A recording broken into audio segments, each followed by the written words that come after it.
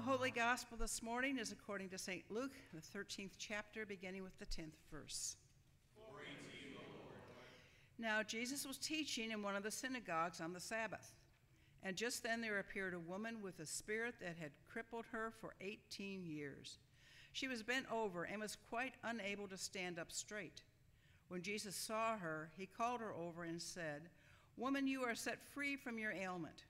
When he laid his hand on her, immediately she stood up straight and began praising God. But the leader of the synagogue, indignant because Jesus had cured on the Sabbath, kept saying to the crowd, "There are 6 days on which work ought to be done. Come on those days and be cured, and not on the Sabbath day." But the Lord answered him and said, "You hypocrites! Does not each of you on the Sabbath untie his ox and his donkey from the manger and lead him to give it water? And ought not this woman, a daughter of Abraham, whom Satan bound for 18 long years, be set free from this bondage on the Sabbath day?"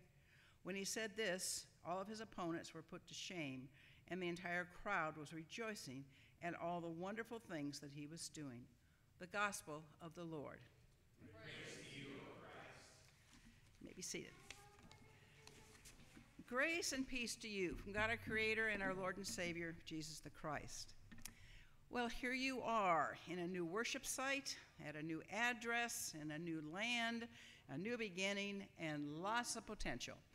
As I drove up for the first time to see your new place Friday afternoon, I immediately thought of several old homes that I have loved and renovated. They have lots of potential, and it was going to take a lot of work to get them to live up to that potential. And I think that's where you find yourselves today. But you do have a lot going for you, and I'm excited for you and for your future. So I did a little research about who was using these acres before you bought them to establish this place for your church home.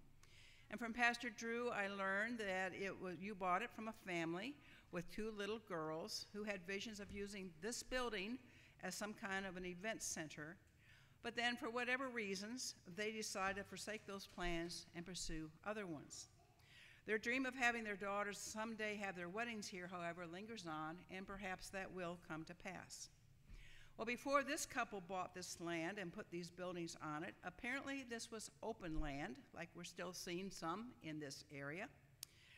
It was a home for wildlife and a bit of green space in a world that seems determined to turn every acre into a profit for someone somehow.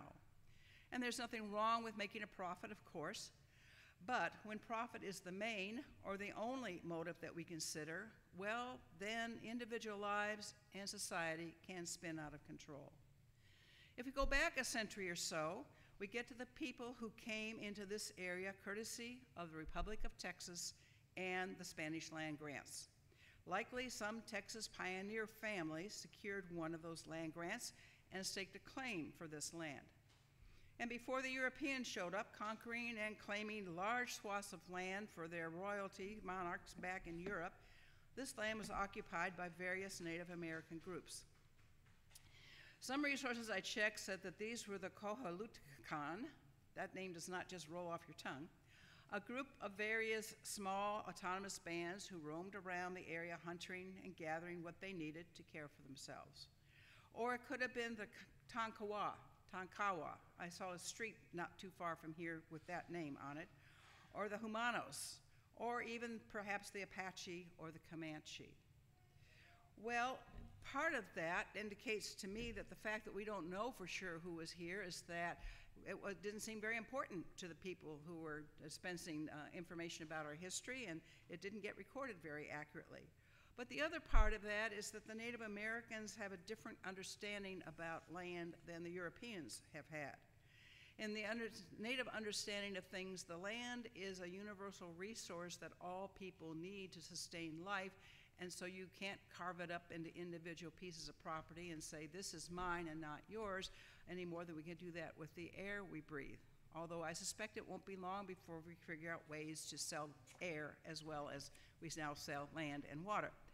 But today, of course, we have all sorts of legal documents and leases and permits and other legal hoops that we have to jump through, and you are encountering some of them as you try to develop this land for optimum use for your purposes. So even when people collectively own land as a state park or a federal park or forest, there are still heated and sometimes really dangerous arguments about who has the right to use that land for what reasons. And so it is hard to overestimate sometimes the impact of all of this. Well, it's also hard to overestimate the impact of problems caused by COVID, and still problems that are evolving from COVID. But the pandemic was actually good for the natural world. Within weeks after we all went into lockdown and were told to go home and stay there for our own safety and for the safety of our neighbors and loved ones, satellite images started coming in, showing that Mother Earth was already doing much better. The air was visibly cleaner, the water was cleaner, the noise pollution was reduced, people in dense urban areas were hearing birds for the first time in eons, and Mother Earth was taking a collective sigh of relief that she was getting a break from the intensity of our human use of the earth. And now you are stewards of these few acres of God's good creation. You have to make changes to meet the local standards and to meet your needs, but you're still in the process of preserving these acres to provide a green space, a habitat for some wildlife that will come and occupy this with you, I do believe, and to just have a place of refuge and sanctuary, both in terms of these buildings that you have inherited from the other family, and in terms of the land that you will develop to your maximum use, but then also leave some parts as nature has given it to you. I hope that you will not think of the finances that you have to raise to finish the projects of the outside of this area as another financial burden you have to overcome, but rather as an invitation to be in partnership with God in co-managing the wonderful creation that you have located on here. As one leader in the Lutheran outdoor ministry world said at a conference years ago, we must take care of the land because what we have is all we're going to get. There is no more land being created on this planet. And even though I know people are trying hard to get to Mars and beyond, I don't think we're going to be moving to Mars in our lifetime. So here you are, stewards of a small bit of Texas, a short drive from the expanding metropolis of Austin, and the possibilities ahead of you are exciting. Isaiah predicted years ago, centuries ago, if you spend yourselves on behalf of the hungry and satisfy the needs of the oppressed, then your light will rise in the darkness, and your night will become like noonday. You have a lovely home base here to heed Isaiah's words. You have been gifted with an opportunity to share this resource with the community, to help people connect with God in meaningful ways and connect with your neighbors and with nature. I don't know about you, but there are days when I have to really struggle to find the bright side of signs of hope against so much distressing news that keeps coming at us every day from multiple sources.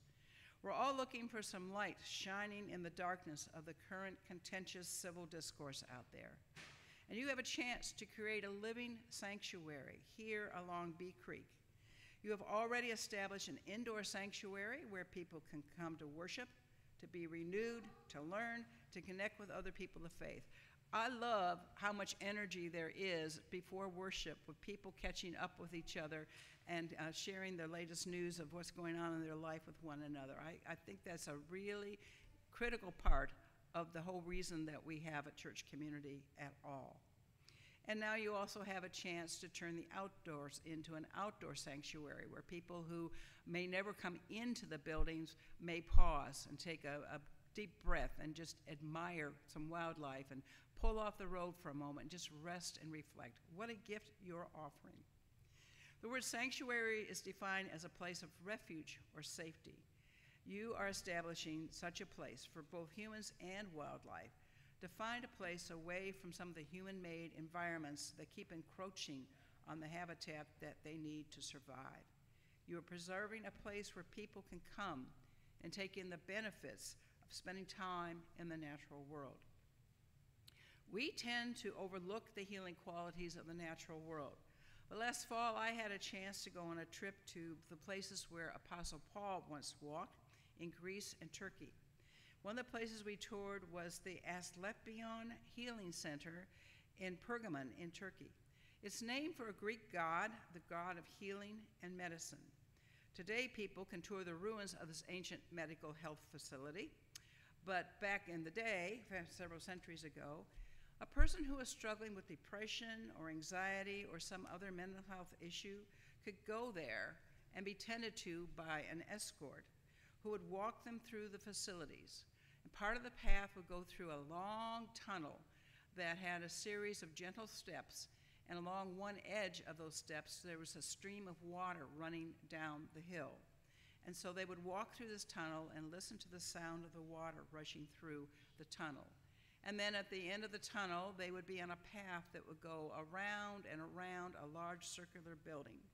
And the purpose of all of this was that they believed it was easier to talk about some of our troubles if we were walking, and accompanied by somebody who would listen carefully and hear our story, but also to the soothing sound of running water. That was the healing message of the centuries ago in Greece, and I think we still all sometimes feel better. I know you're close to a lake here. I imagine all of you enjoy going to that lake. I grew up along a lake. I know that I am personally soothed anytime I am near water. Nature has many healing qualities that we tend to overlook in our fast-paced world.